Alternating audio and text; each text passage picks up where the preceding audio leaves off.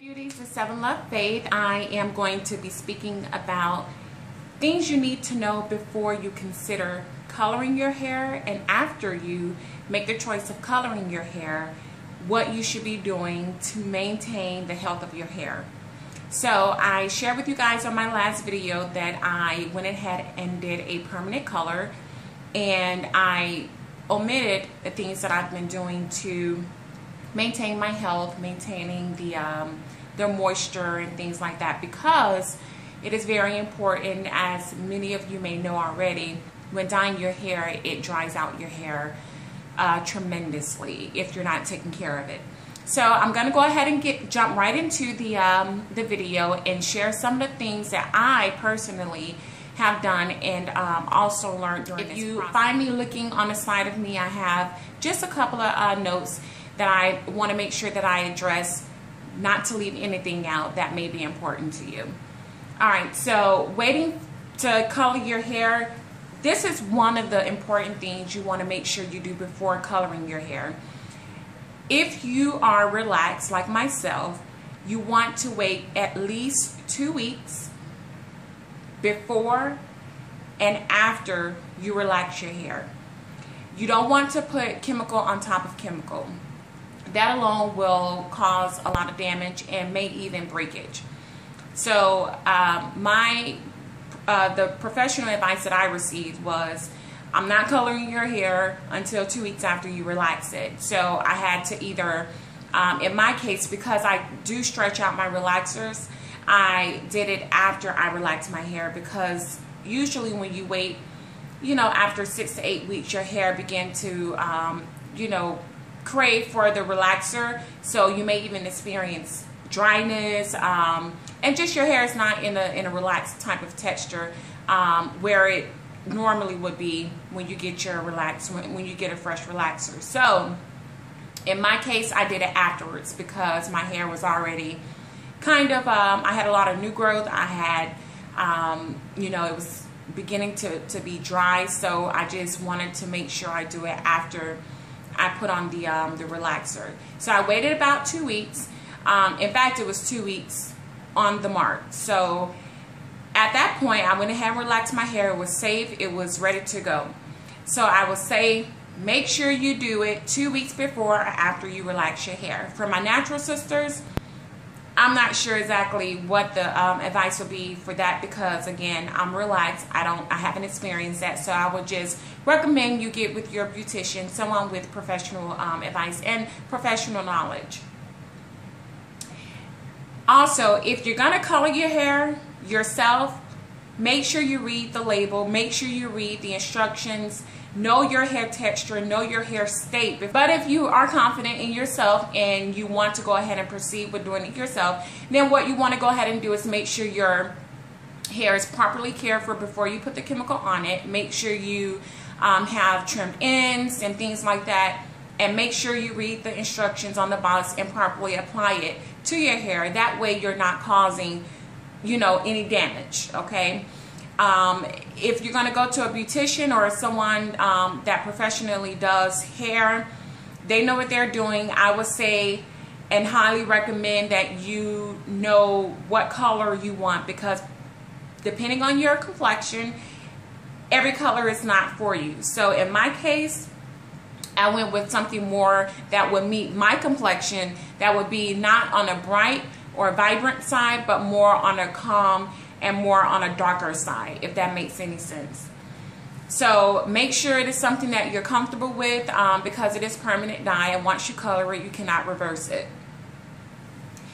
And I cannot stress this enough. You want to make sure you moisturize your hair, every week, every day for one, if you're sealing and moisturizing your hair, but a deep conditioning you want to do every week. You want to do it more often than you normally would do. I personally deep condition my hair once a week anyway, once I relax my hair. Now, I will admit sometimes I don't do it every week. The furthest it would be is every 2 weeks. But you want to make sure you give yourself a deep conditioning, because your hair lacks moisture because of the chemicals in the dye. It strips your hair of the natural oils. So you want to make sure you're reapplying what you've subtracted from the chemicals, such as olive oil, coconut oil, moisturized butters, you know, things like that that will help keep your ends and your hair in good state and moisturized. So if you don't do anything else, keep it moisturized, because your hair will be extremely dry.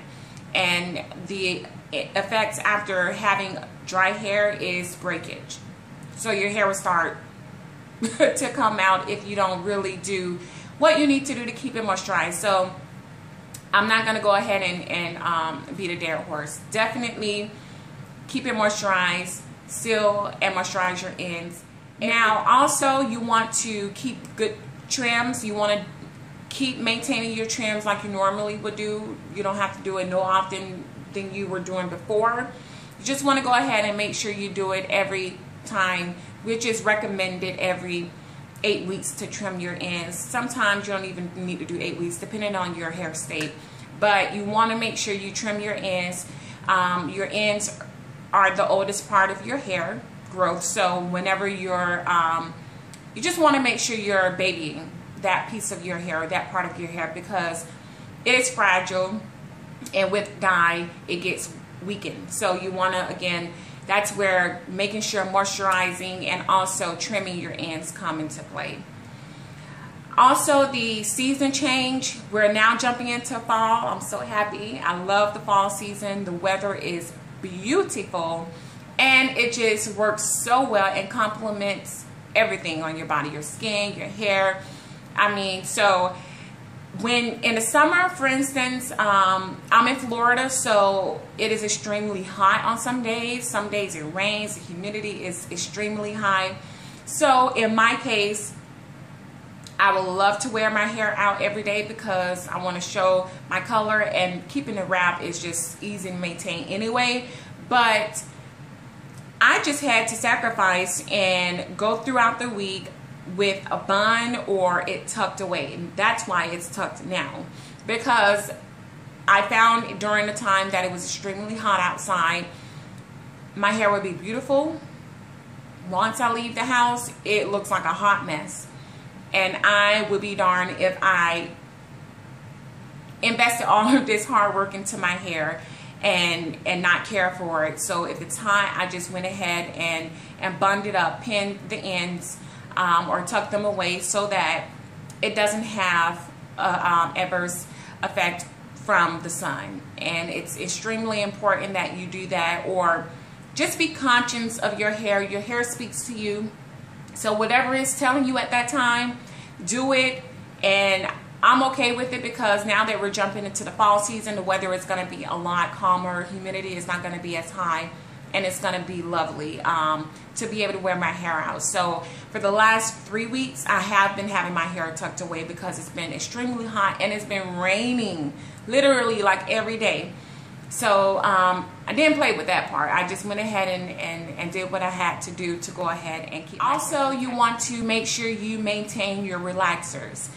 If you color your hair and you're stretching your relaxers, be careful in that, because as you know, when you relax, if you're a relaxed sister like myself, it starts to be a little bit more dry. You may experience a little bit more shedding.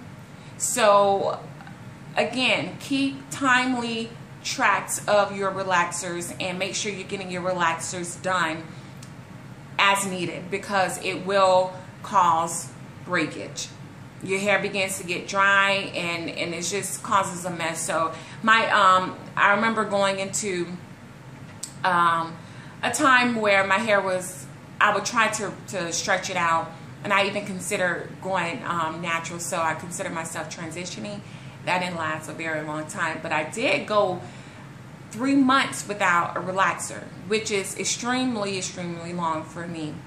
So I noticed that my hair started to shed excessively, and it's because that part of your hair that is relaxed is fragile, like I said, and it gets dry a little bit more often if you didn't stretch your relaxer. So it's important for you to try to go ahead and keep the relaxers going make sure that you're maintaining the ends and health of your hair state, and then you wouldn't have any problems. But definitely, if you wait and stretch out your relaxers, you will find yourself experiencing a little bit more shedding than normal. So if you're chemical, if you have chemicals on your hair, if you have the permanent dye, I would say stick with your routine. 6 weeks, 8 weeks, whatever the routine for you may be. For me, it's like between 6 and 8 weeks. Right now, I'm actually 10 weeks, and that's because I've been wearing roller sets, so the straightness of my hair has been fine. And like I said, I have been keeping it tucked away. Therefore, I was able to stretch to 10 weeks, but I am planning to have my hair braided up maybe for the next couple of months. But we'll see. And basically that's it. When you permanently dye your hair, again, I said it before, make sure it's something that you are comfortable with. Make sure it is a color that fits your complexion, because you're stuck with it for a little longer than you want to have. I appreciate you guys checking into this video. I just wanted to let you guys know some of the things that I personally recommend or suggest you should do or consider when dyeing your hair, because it is extremely important for you to apply some of those tidbits. And if it's something that I left out that you suggest and have worked for you, feel free to leave the comment below and just let me know what you guys think. If you're wanting to see the color of my hair because of the lightning, you can't really see the actual color, I do have a video that I'm going to link below, and you can look at that video and see the actual color. I have it tucked away and I don't want to take it down right now. So definitely check that video out and leave comments. If you like the video, don't forget to thumbs it up, and I will see you guys on the next clip.